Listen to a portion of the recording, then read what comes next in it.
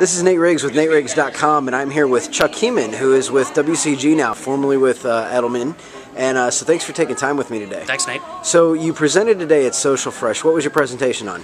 We were talking about making listening data actionable and usable across the organization outside of PR and marketing. Okay, so really a presentation on data and insights, but I thought as wonderful as that was, you touched on a lot of stuff that was related to social business design. One of the things I heard from your presentation was that we have so much data, but we don't have a lot of insights, and nobody in the organization knows what to do or claim those insights. Yep.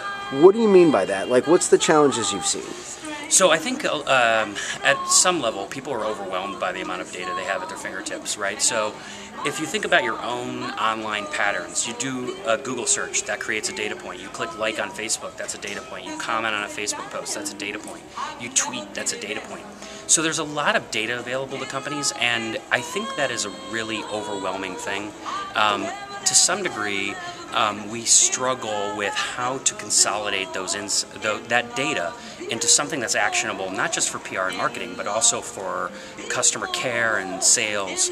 That is the biggest challenge, is consolidating the data, setting a goal. So what are we actually going to be listening for and sticking to that, instead of trying to boil the ocean and listen to the universe. A great example for you is Dell. Dell has somewhere in the neighborhood of 25 to 30,000 mentions every day happening online. They have very specific goals on what they want to listen for, and they stick to it. They don't try and boil the ocean and listen to 30,000 mentions. Okay. If they did, it would be a super labor-intensive effort. Now, they are listening to that in entirety, but they've chunked it out into different parts of the organization to make it a lot more manageable. So how are you seeing organizations make it manageable in terms of like disseminating the workload across the organization, across departments? What have you experienced in the past? I mean, a lot of it is obviously headcount, right? But I think the tools are helping us make this process a lot more manageable. Radian 6 has a great workflow functionality. There are a lot of great CMS platforms like Spreadfast and Argyle Social and some others. And as those companies start to integrate more with the listening programs, it'll become a lot easier to manage that tremendous workflow with a little less headcount. I think we're going to have to get to a place where there is a chief listening officer at a lot of companies, okay, or there's a centralized resource, maybe sitting within market research, that focuses on the listening. Yeah. But at this point, we have to really rely on tools before we can scale up. So if you had one recommendation for either like mid-size or enterprise business in terms of listening to the web and figuring out how to do that, what would it be? Good question. I would say don't skimp on the resources. Far too often we are picking a tool and not knowing exactly what to do with it.